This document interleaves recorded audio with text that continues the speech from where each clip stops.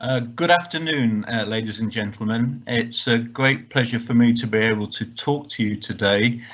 Sadly, not here in person, but an opportunity for me to give you an update with regard to growing sugar beet with a UK perspective, particularly with the recent changes in agronomic practices and the loss of the neonicotinoid seed treatments. So what I'd like to do is just highlight some of the challenges that we face, highlight some of the pests and diseases that we all having to deal with, but also then to turn to what happened in 2020, because in the UK, as well as several other European countries, virus yellows transmitted by aphids was a major problem for growing sugar beet in the last 12 months. So the slides are all in Danish, as you'll see, but I will continue to speak in English. But clearly, as we all know, a decision was taken by the EU to withdraw the use of all the neonicotinoid seed treatments, and that came into effect in 2018.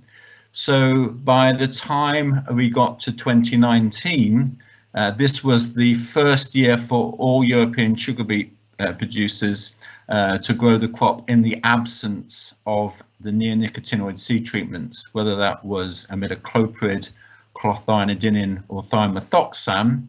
And so we are having to deal with the challenges for the first time in 25 years without such treatments. Now, we all know that it is also possible for governments to grant emergency authorisations, and in some countries that has been the situation, and I'll talk a little bit more about that as I go through my presentation. But the seed treatments really were very valuable in the fact that they stopped up to 15 different European pests and diseases and provided a very unique and simple way for able to control these situations.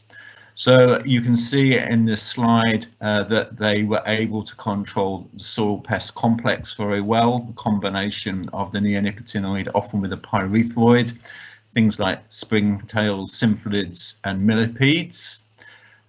We also are able to control leaf miner, Pegamia beatei, that can be a sporadic pest across Europe too, but the seed treatments were highly effective of controlling aphids, particularly Mysis persicae, the peach potato aphid, but also depending if they came into the crop at a relatively early stage, the black bean aphid, Apis fabia as well.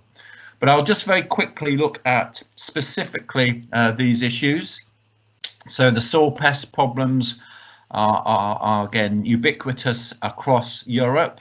I appreciate that soil pests can be a major problem in Denmark and other parts of Scandinavia. And here is a nice example here in the UK of using seed treatments for controlling the soil pest complex, a trial from several years ago now, but really important to try and protect the growing seedlings to ensure establishment and a mature plant stand. Now, in the UK, as elsewhere in other parts of Europe, often the neonicotinoid was available with a pyrethroid, such as tethruthrin, and actually in the UK, tethruthrin is still available and is used by growers to try and limit the buildup of the soil pest complex. But unfortunately, without such treatments, we would struggle because there are limited alternative approaches for controlling the soil pest complex. And actually soil pests, because they are a range of different species and cause general root grazing, it's very difficult to be able to generate varieties that offer tolerance or partial resistance against these. There are certain agronomic features and practices that can be encouraged, and one thing that we clearly do in the UK is try and avoid and recommend growers not to grow beet after grass, which can actually increase the risk of soil pests. Now, another problem, as I've already highlighted, is leaf miner, Pegamia beatei. Again, it can be found right across Europe, more of a sporadic problem, tends to have 3 generations, the first showing in May, June time, and the last generation sometimes September, October time. The eggs are laid, they hatch, and the larvae mine, and it causes this characteristic leaf necrosis, which can cause a problem for yield and yield loss and sugar losses too. Now, the treatments, again, we were relying on the seed treatments. There are additional other treatments that can be applied as sprays, such as the pyrethroids. But here in the UK, as I'm sure in Denmark, we try and avoid pyrethroids because often they will have an impact on beneficial insects. We have done some work in trials in recent years and find that from impact of the 2nd and 3rd generation, they can cause yield losses of up to 9%. Which is of concern, and clearly trying to control the 1st generation, which could have even greater yield impact, is important. And we are also concerned about the 1st generation causing leaf mining and leaf blistering that can have an impact on herbicides, particularly in that early period of the season.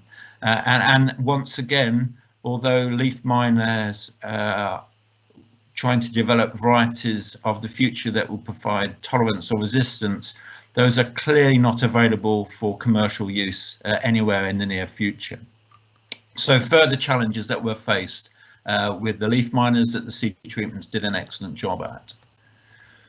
But what I'd like to concentrate on really is virus yellows. Now, virus yellows is not a new disease for any of us, but I do appreciate in Denmark it can be more of a sporadic problem, often associated with milder winters, enabling the aphids to survive in live forms and migrate into the spring into newly sown crops. Now, these are the characteristic symptoms of the viruses causing an impact on root growth, shoot growth, symptom expression, and ultimately causing yield losses of anywhere between 50 to 80% here in the UK in 2020. Now, virus yellows was caused by 3 different viruses, beet mold yellowing virus and beet chlorosis virus. These are closely related viruses transmitted persistently by Myzus persky, the peach potato aphid. And there is a 3rd virus that's known as beet yellows virus, a different type of virus, a clostridovirus, that's transmitted semi-persistently, but all cause these characteristic yellow patches that in severe years can merge and leading to whole fields turning yellow. And where the seed treatments provided excellent protection for up to 12 weeks, so aphids were not able to reproduce. Winged aphids would land in the crop, they would feed, acquire the seed treatment, and then die, failing to produce progeny that would then potentially spread the virus. So really quite a significant problem, particularly here in the UK, but also in parts of France, the Benelux countries, and as I said, sporadically further north into Scandinavia. We have done some collaborative research through the International Institute of Sugar Beet Research that my organisation, BBRO, closely collaborates with MBR. Previous historic work has really shown where the major epicenter of epidemics have been, and as you can see, the maritime influence with mild winters really shows it can be a big problem here in the UK and those other countries bordering the North Sea.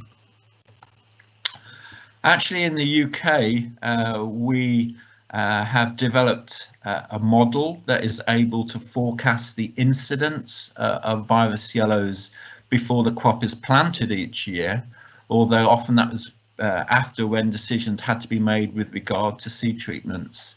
This model really started over 60, 70 years ago and has evolved since then, but takes into consideration winter temperature on aphid populations, and then we are able to reflect on what's happened previously with the aphids, particularly with the mean temperature in January and February, to give an indication in early March as to the levels of virus incidence with and without pest management strategies, and also give an indication to agronomists and growers of when aphids are going to start to fly into the crop. And as we know, the later the aphids migrate into the crop, the less of an impact they'll have on final yield.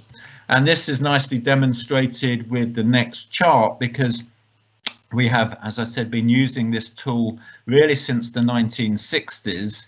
The orange dotted line that you can see indicates the level of virus yellows indicated by the forecast in March, what would happen at the end of August each year, without any pest management strategies available in that particular year. The blue line is showing the level of virus yellows predicted at the end of August, with the best pest management situations available in each year. And then the blue dot is actually the level of observed virus yellows incidents counted by the contract managers, the agronomists who work for British Sugar. So you can see really in the last 20 or so years, we would have had a number of epidemics, but you can also see the consequence and value of the seed treatments, because they were introduced into the UK in 1994. And really for the 25 years that they were used, we have really seen very little virus yellows through to 2018 because of their effectiveness of controlling the vectors spreading virus yellows. But having said that, and as I already highlighted right at the beginning, we did not use the neonicotinoid seed treatments once they were banned from 2019.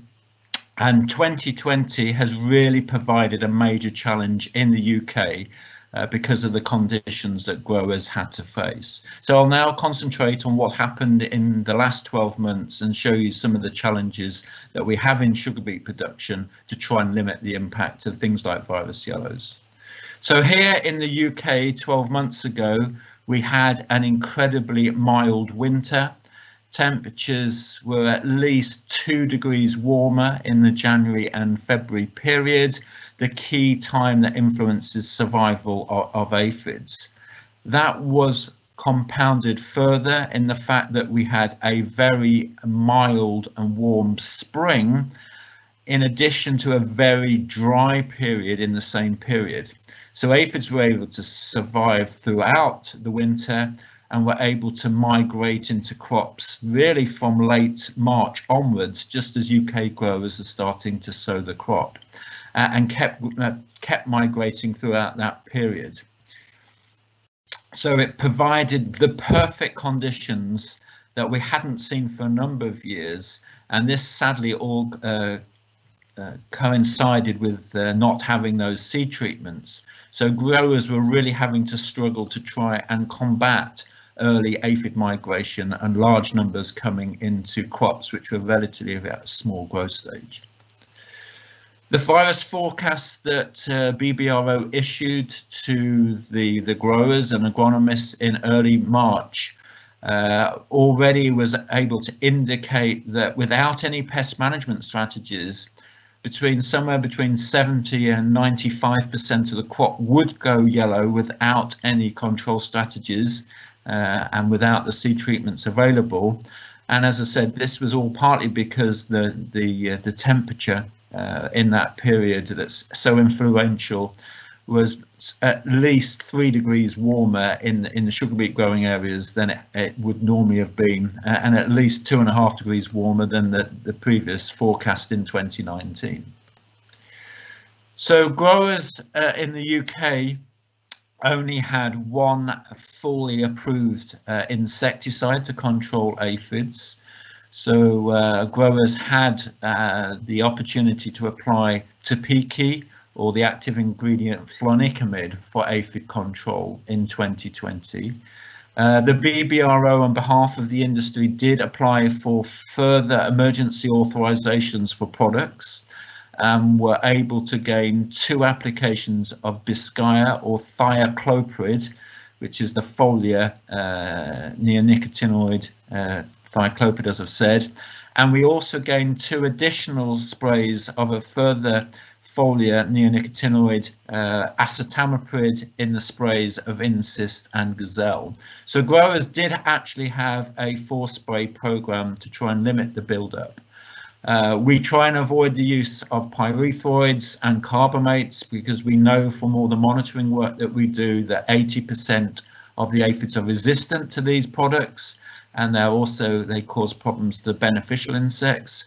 There are currently no tolerant or partial resistant virus yellows varieties available commercially yet, and so hygiene measures limiting the sources of infection and aphids was really a major push to make sure that we could try and limit the buildup of these aphids. However, I have worked in sugar beet now for 32 years, and I've never seen aphid numbers like these.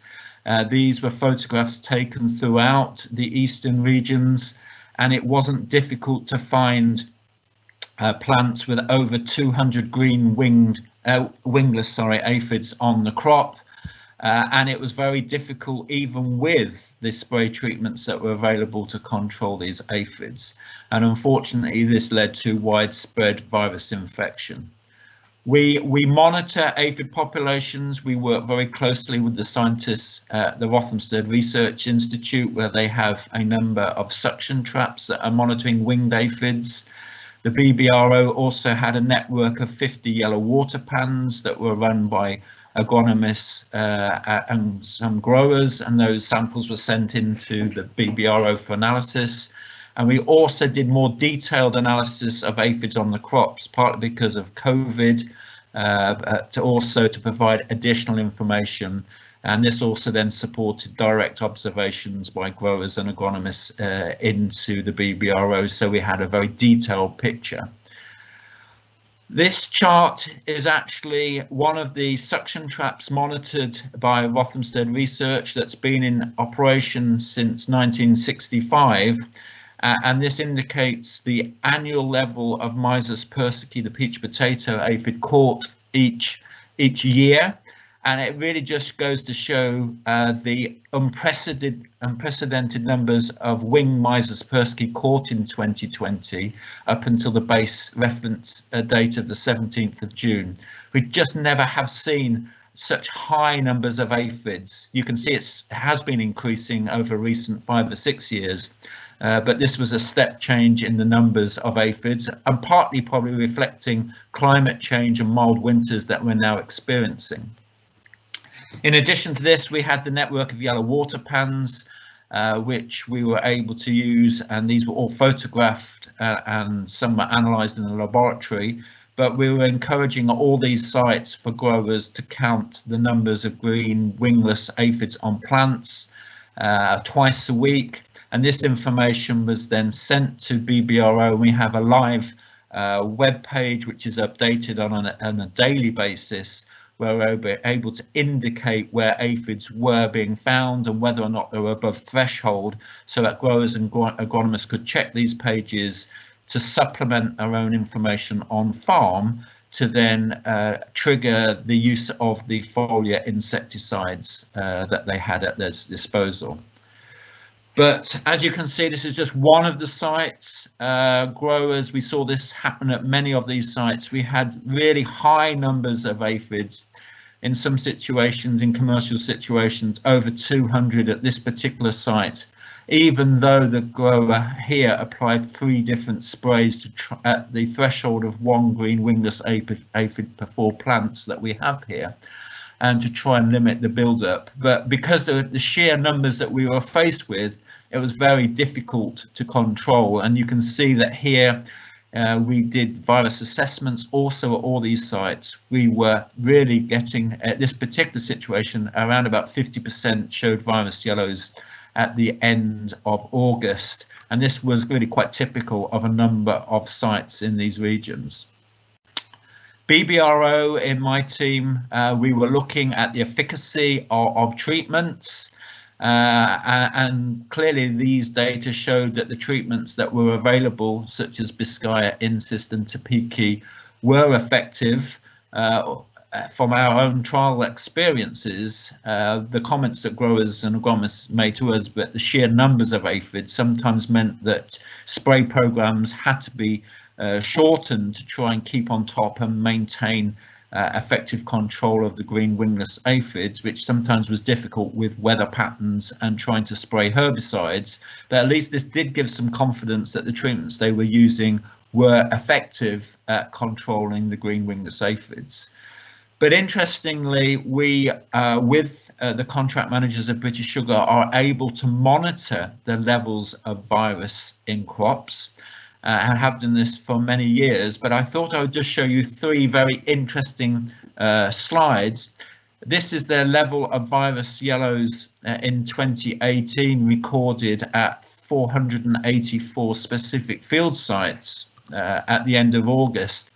And this was the last year of using the seed treatments, and less than 1% of the crop was showing virus yellows in that year. In 2019, this was the first year where we didn't use seed treatments and relied on foliar sprays. And although we did see one or two fields of an increased infection, there were one or two crops where we saw up to 10% virus yellows infection. But this is what happened in 2020. Widespread systematic virus infection, many growers seeing 100% of their crops go yellow very early. The national incidence of virus yellows in 2020 was 38%.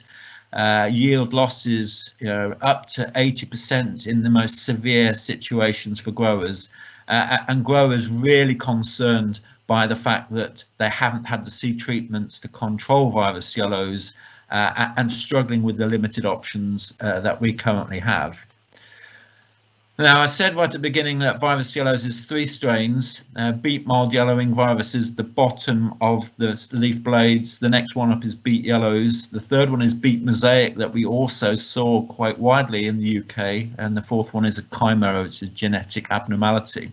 We know that beet yellows is more damaging than beet mild, and unfortunately last year in the UK we actually saw up to 65% of the virus isolates, which surprised me slightly, being beet yellows virus.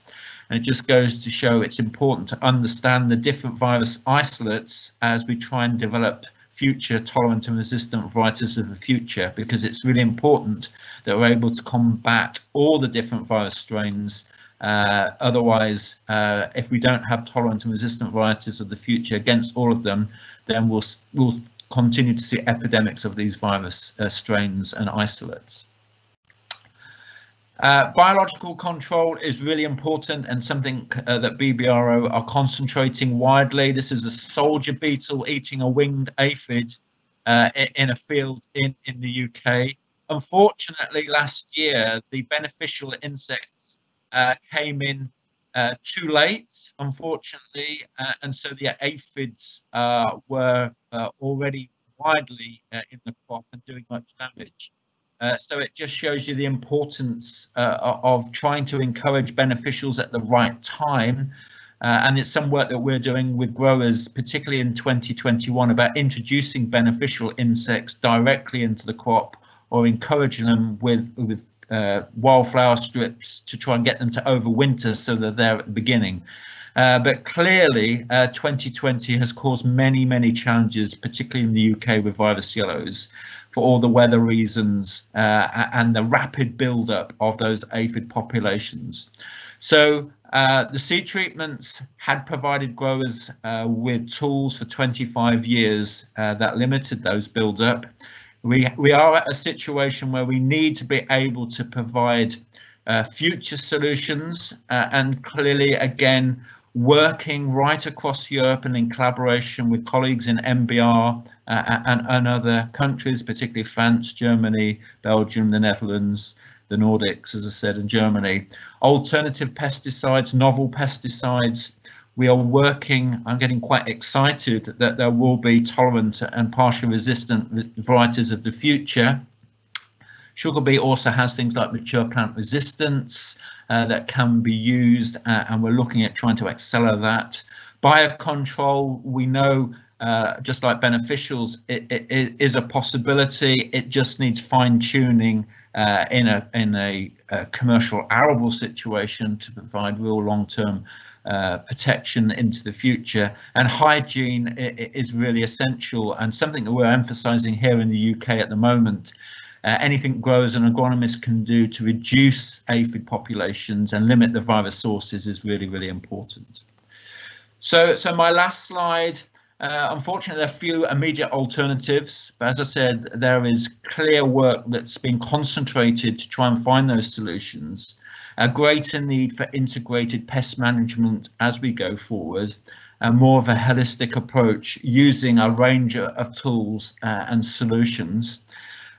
Interestingly, as many of you are aware, many European countries for 2021, partly because of virus yellows in 2020, have been able to get an emergency authorization for the use of neonicotinoid seed treatments in the short term. We have been able to gain that in the UK, but ours is all about around the forecast, and we have to get to a certain forecast to trigger it. And currently we're in a very cold spell of weather here in the UK that actually may mean that we don't use Cruiser in 2021, but we're watching the weather very, very closely. But sugar beet has been a very successful crop for all of us in Europe. Clearly we need the tools and technologies, and I hope that my presentation has highlighted some of those challenges, some of the opportunities, but ultimately an opportunity to use greater integrated pest management for the future to prevent these and maintain sugar beet as a very viable crop in the arable rotation in Europe. So many thanks for your attention, and if you have any questions, I will do my utmost to try and answer them. So many thanks for your attention. Thank you.